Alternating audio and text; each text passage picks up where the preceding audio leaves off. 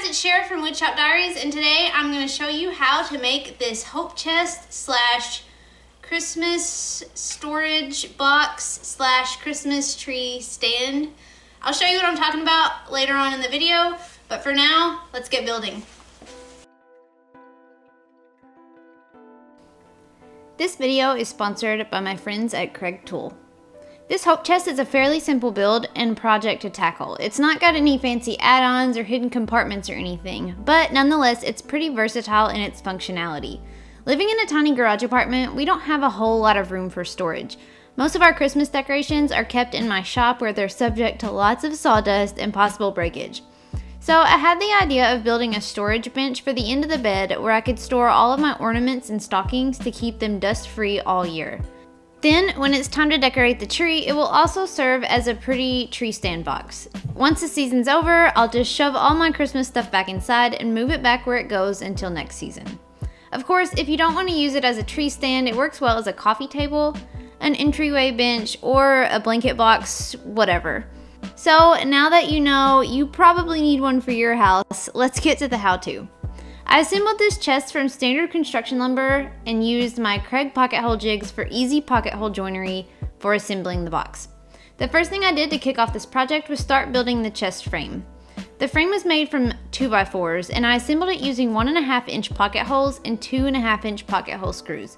The only thing I did a little different here was that I ripped the 2x4s that will run vertically up the sides of the chest to 2 inches wide versus the standard 3.5 inches.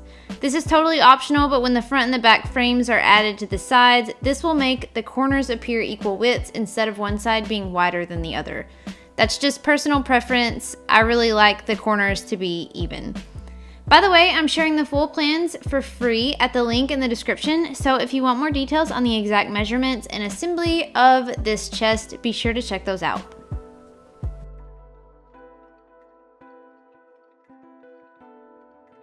So, as you can see here, I assembled small frames for the sides of the chest and large frames for the front and back.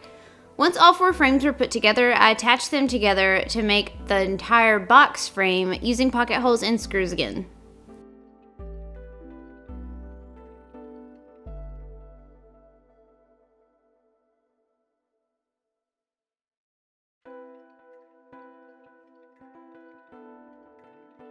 Once the chest frame was assembled, it was ready to attach the bottom.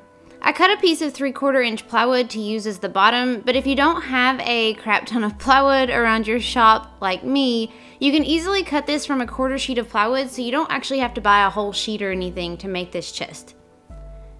Next, I used my Kreg R3 pocket hole jig to drill 3/4 inch pocket holes along the sides of this piece of plywood to attach it into the box.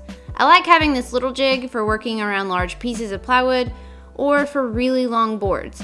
But I like having my K4 or K5 pocket hole jig for smaller pieces and shorter boards.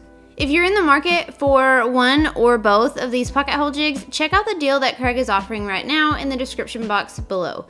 They've got a pretty awesome package deal on the K4 and also a $15 rebate on select jigs. Anyway, back to the project. Once I had the holes drilled along the edges of the bottom, I installed it into the frame like shown using 1.25 inch pocket hole screws so that it was about 1 inch from the bottom of the box.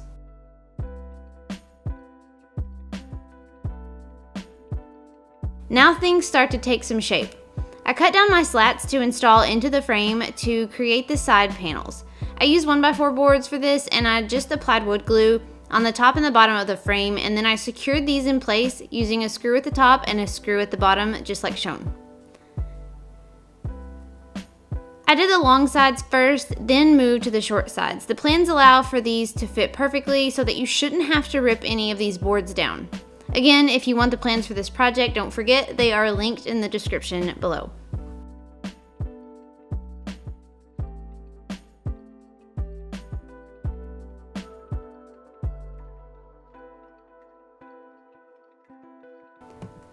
Once the slats were in place, I set it aside to start building the lid.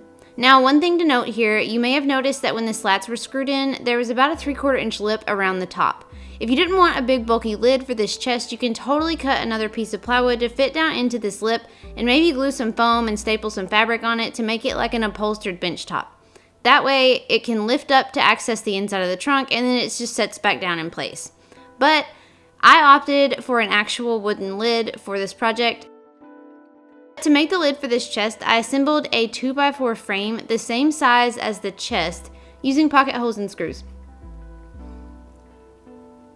Then I cut 1x3 boards to line the inside of this frame and screwed them in place so that there was about 3/4 inch above them to the top of the outside frame, so it would leave a 3/4 inch lip all the way around the lid.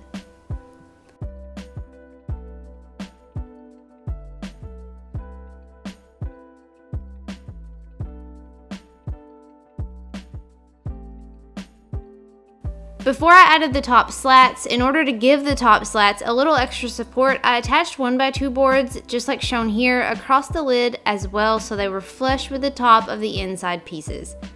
Now the lid frame was ready to install the slats.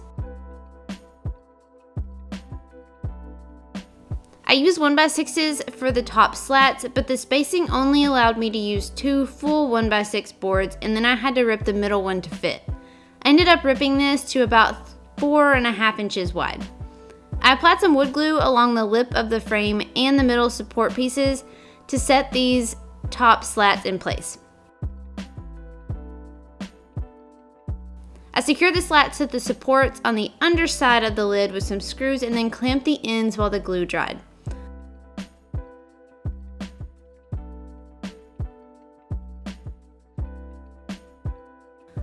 Once the glue was dry, I finished the top and the bottom with a coat of early American stain and a few coats of poly. Then I brought it inside because it was freezing out in the shop. I attached the lid to the box with a couple of hinges like shown and attached a latch and some chest handles as well.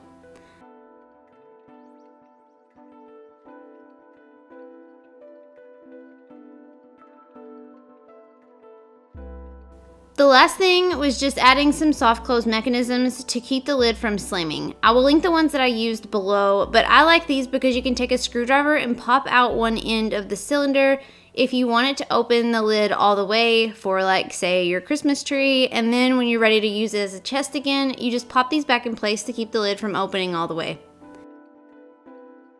So whether you need storage, a Christmas tree stand, a bench for your entryway, or just simply a homemade gift idea for the upcoming holidays, this hope chest checks all the boxes. If you're interested in building your own, be sure to check out the plans linked below for all of the dimensions and the materials list. And if you've enjoyed this video, be sure to let me know in the comments and don't forget to subscribe so you don't miss out on the upcoming projects. Thanks so much for watching, you guys, and until next time, happy building.